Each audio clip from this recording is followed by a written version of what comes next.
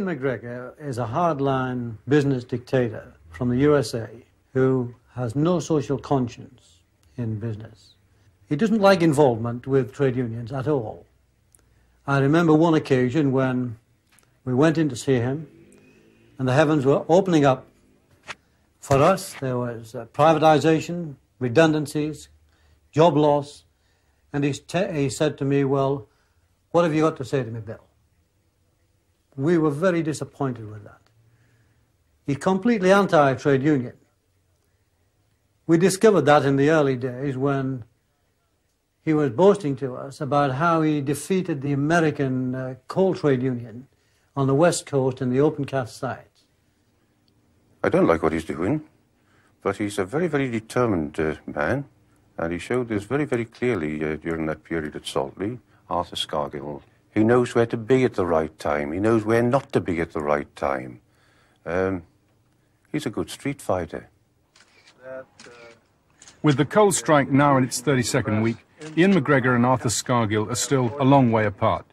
Talks resumed this evening at ACAS, but little common ground has yet been found. Just how prepared are these two men for what could still be a fight to the finish? 10 years ago, Ian McGregor took on the mighty American Miners' Union and broke them in the coal-rich western states. In England, Arthur Scargill took on the government of Edward Heath. He helped break that too, with an army of pickets at the Saltley Coke Depot. Mr. McGregor and Mr. Scargill, then, have both tasted victory, and now they seem just as determined to win again. Tonight, World in Action reports on those events of 10 years ago that have shaped their attitudes and ambitions in the present dispute and beyond, events which, in hindsight, were a dress rehearsal for the Coal War.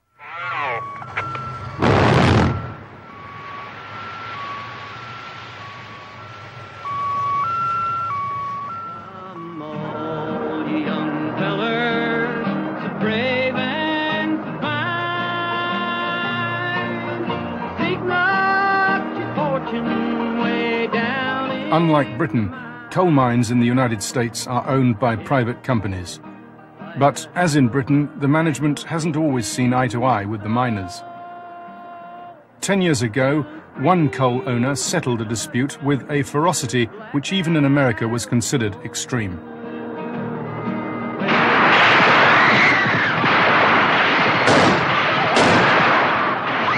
This was Brookside Mine in Harlan County, Kentucky in 1974, when a company foreman opened fire on pickets after a year-long strike. The miners had gone on strike because the company would not employ them after they voted to join the United Mine Workers of America.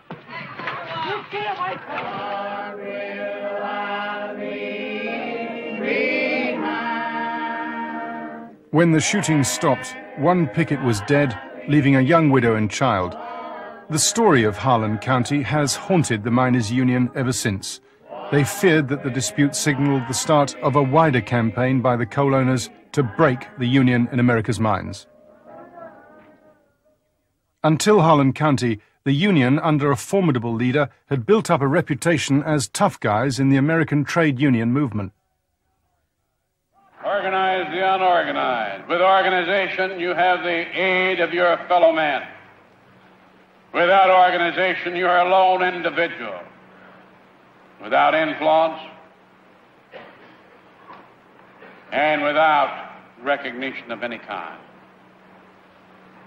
And exploitation of you and your family when it pleases some industrialist who desires to make money from your misery. As more and more miners were organized by the union, wages, health and pension schemes dramatically improved. By the mid-70s, some American coal companies thought the pendulum had swung too far the union's way, none more so than the giant Amex Corporation of Greenwich, Connecticut. Its new chairman was Ian Kinloch McGregor. Exuding a tough self-confidence that Americans describe as a heavy, hands-on management style, McGregor launched Amex into the coal mining business. In 1972, he opened what is today America's third richest mine. Let me get you out there, Sarge.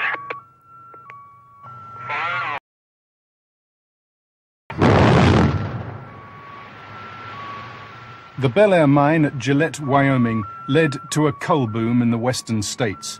Its vast potential was not lost on Ian McGregor, but he saw a problem. Profits on this, his most prized new asset, would be limited if Amex renewed its contract with the union at the mine. At Bel Air, Ian McGregor personally directed a showdown with the United Mine Workers Union and effectively drove them out of the boom states, a blow from which the union has never recovered and for which Amex and other companies are grateful.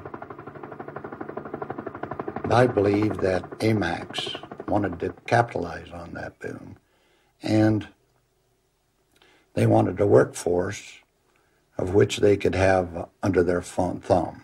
And that was the reason why they didn't want the labor union to get in their way. The tenacity with which Mr. McGregor advanced on the miners' union made him an attractive proposition to Mrs. Thatcher when she was on the lookout for a heavyweight to take on what she regarded as Britain's most troublesome industries. In America, coal owners negotiated standard agreements with the unions across the industry. But at Bel Air, Ian McGregor decided to break with the others and go it alone.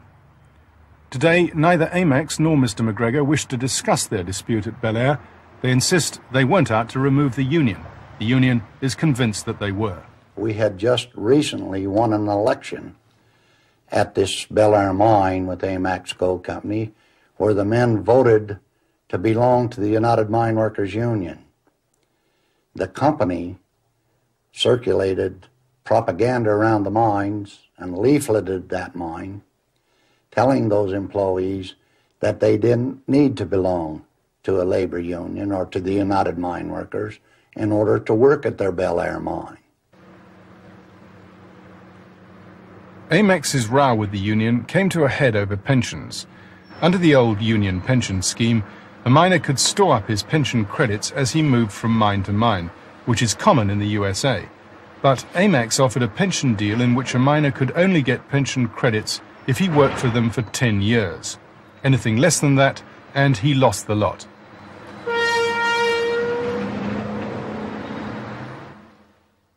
In January 1975, the miners at Bel Air went on strike.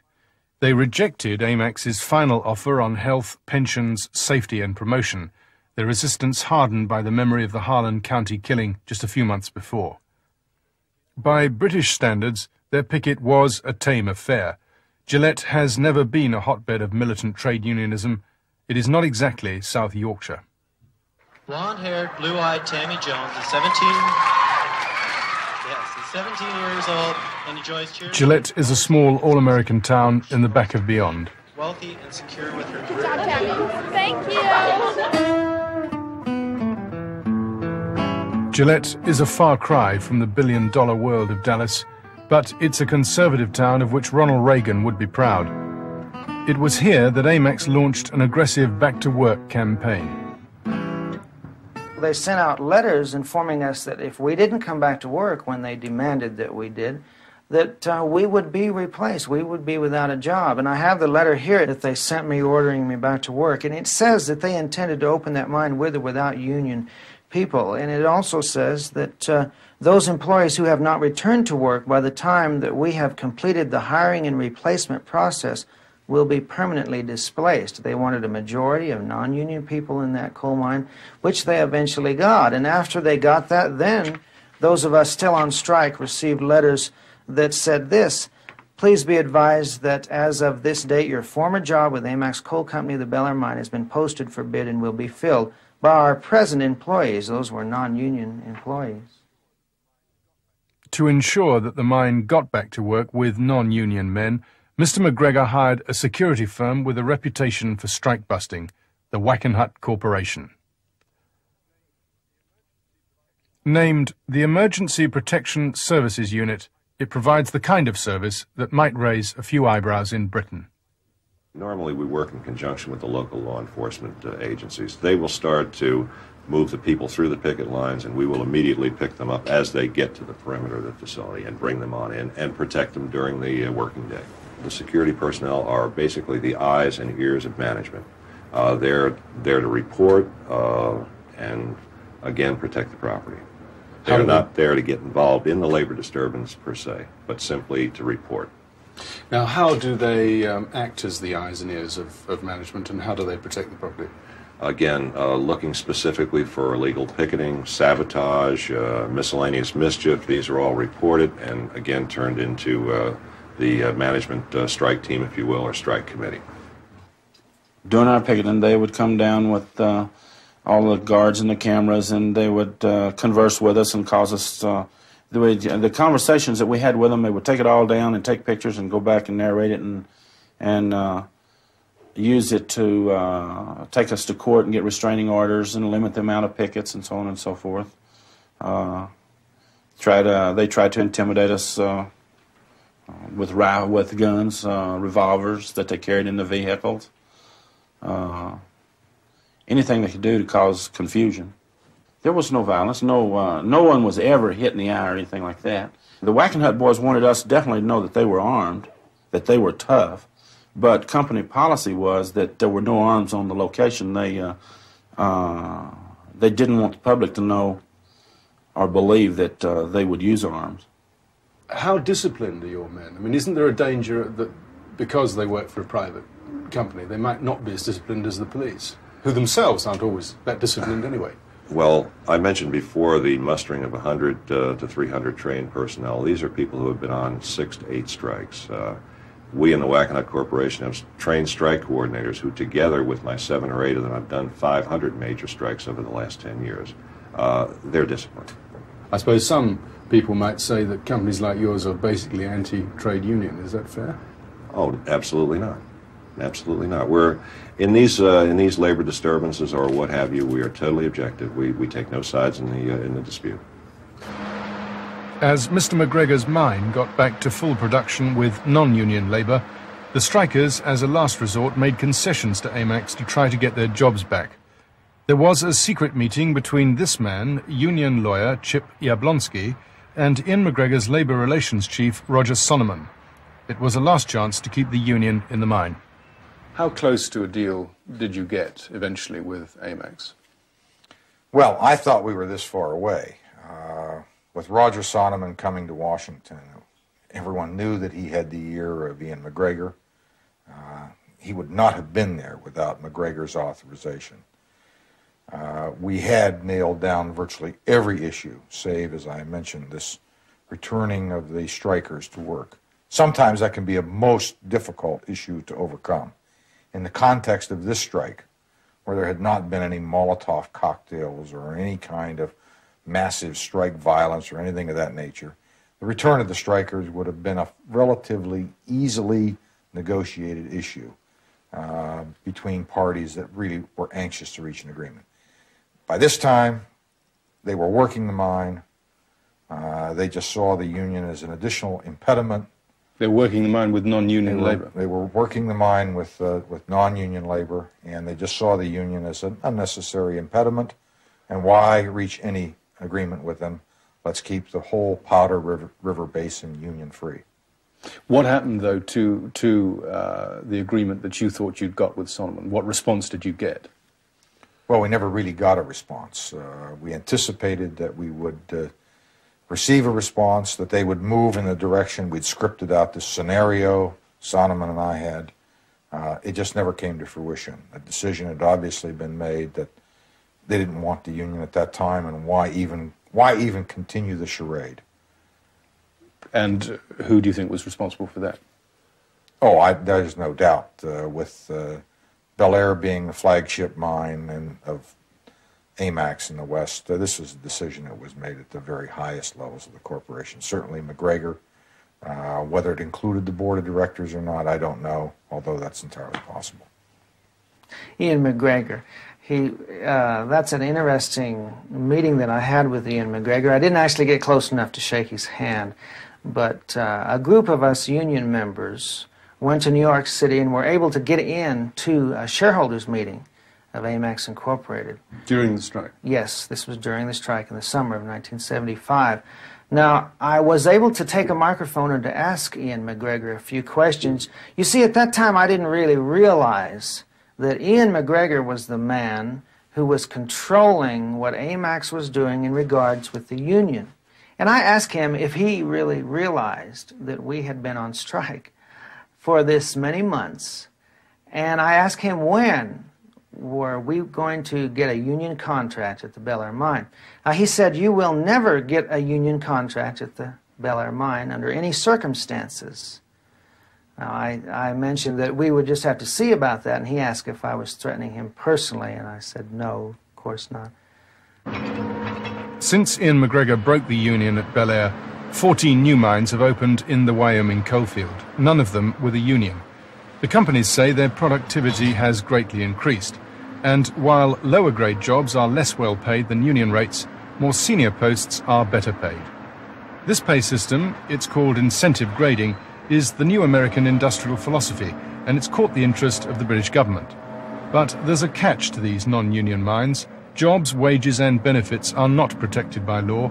They all depend on the state of the market. And of course, there's no right to strike. This then is the revolution, 10 years on, that Ian McGregor pioneered in the coalfields of the American West. To Mrs. Thatcher, it was a background that prepared him well to bring a revolution to the British coal industry. But some of Mr. McGregor's senior coal board colleagues now seriously question the wisdom of his appointment. There are fundamental differences between the British and American mining industries, which Mr. McGregor's critics feel his mentors may have overlooked. In Britain, the coal industry is nationalised. That came nearly 40 years ago, but the legacy of pre-war coal owners, often indifferent to the suffering of the men, has not been entirely exorcised. To many miners, and not just Arthur Scargill, Ian McGregor's background has revived the fears of a bygone age. And unlike American miners, mining families in Britain live in stable communities where families have often stayed for generations. Some of Mr. McGregor's coal board colleagues feel that he seems to have little grasp of the stress that breaking up mining communities can cause. And then there is his failure, at least so far, to outmaneuver the man from Barnsley who simply won't go away. Can you work with Mr. Scargill? I've no idea. I haven't even tried. The question is, can he work with me? As national president of this union, I'll tell you the terms. No pit closures, no... Unlike Mr. McGregor, Mr. Scargill's plans for remodelling Britain have been dusted down and scrutinised since he was cast as the knave of the British political scene. Like Mr. McGregor, Mr. Scargill is convinced of the righteousness of his cause. As a young man, he wrote, "I decided the world was wrong, and I wanted to put it right overnight, if possible."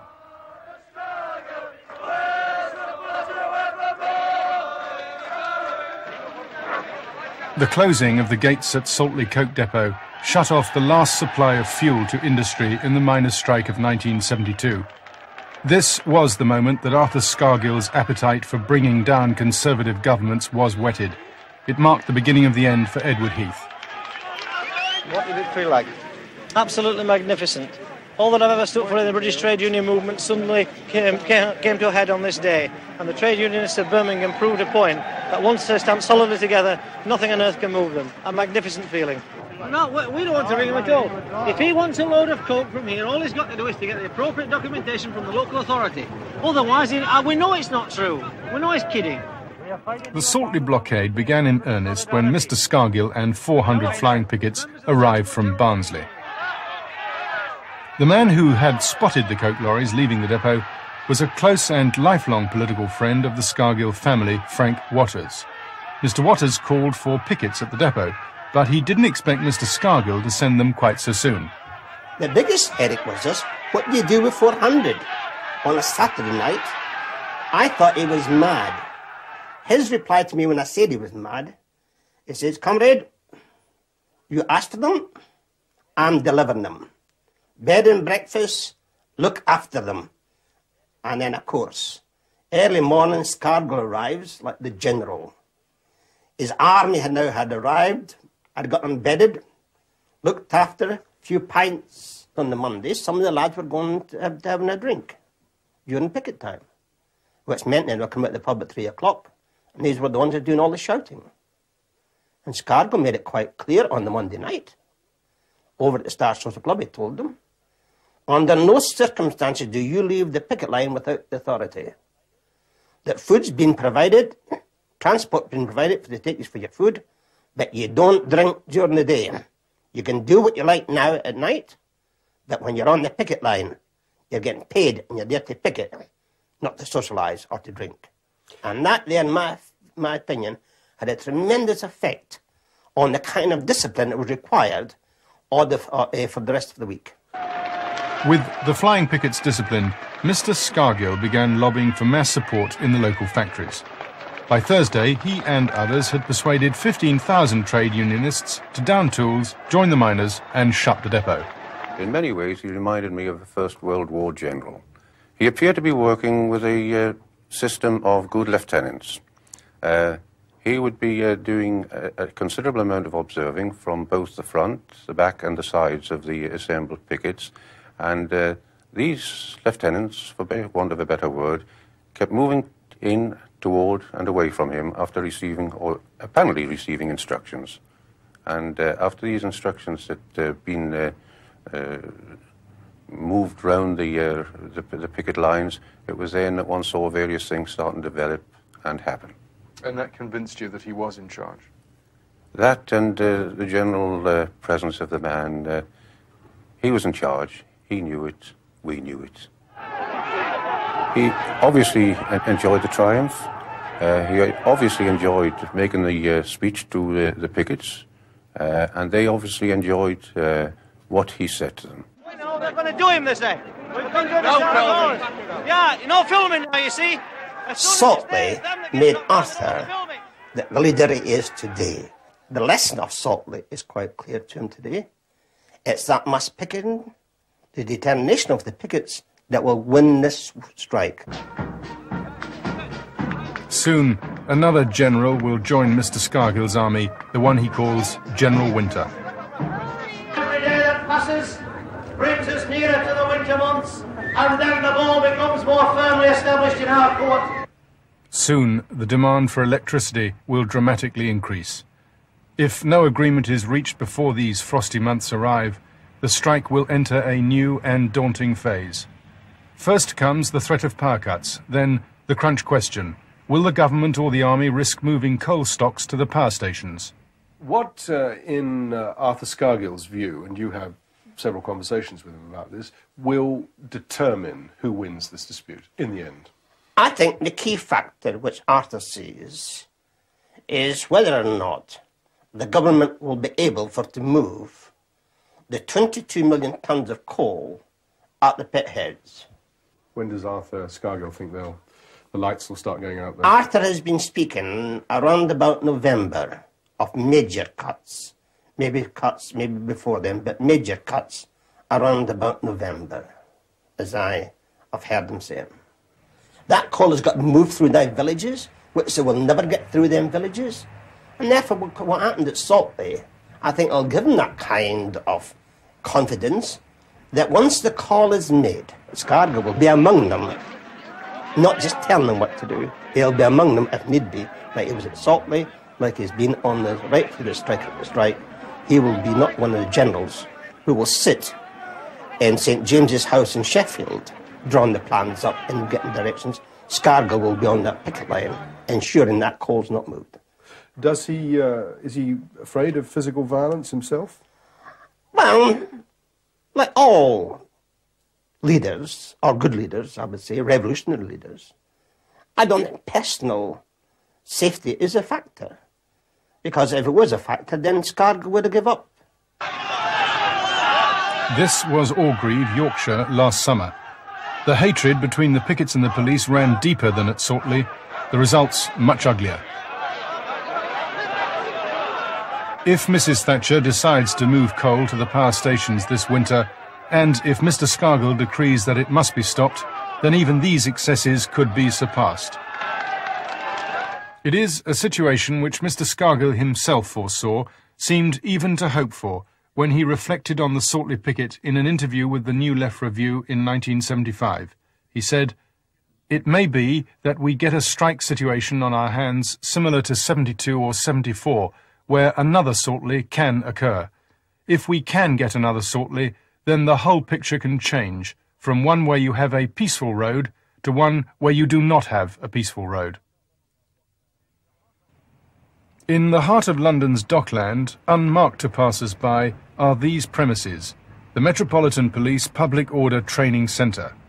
There's been close liaison between senior officers here and those at the picket lines. The result could be a new concept in policing thus far alien to this country. Here, police practice firing plastic bullets, CS gas riot guns and water cannon. The police deny training here is specifically geared to the coming winter, but they do say these weapons are an option in a very tight corner. The ideological battle between two men, Mr. Scargill and Mr. McGregor, is bringing to quiet English villages scenes more akin to Poland or Chile. Each man's vision, one shaped in Wyoming, America, the other Saltley, England, affords little common ground. If tonight's peace talks fail, with General Winter advancing, this transformation of Britain's political landscape will be well underway.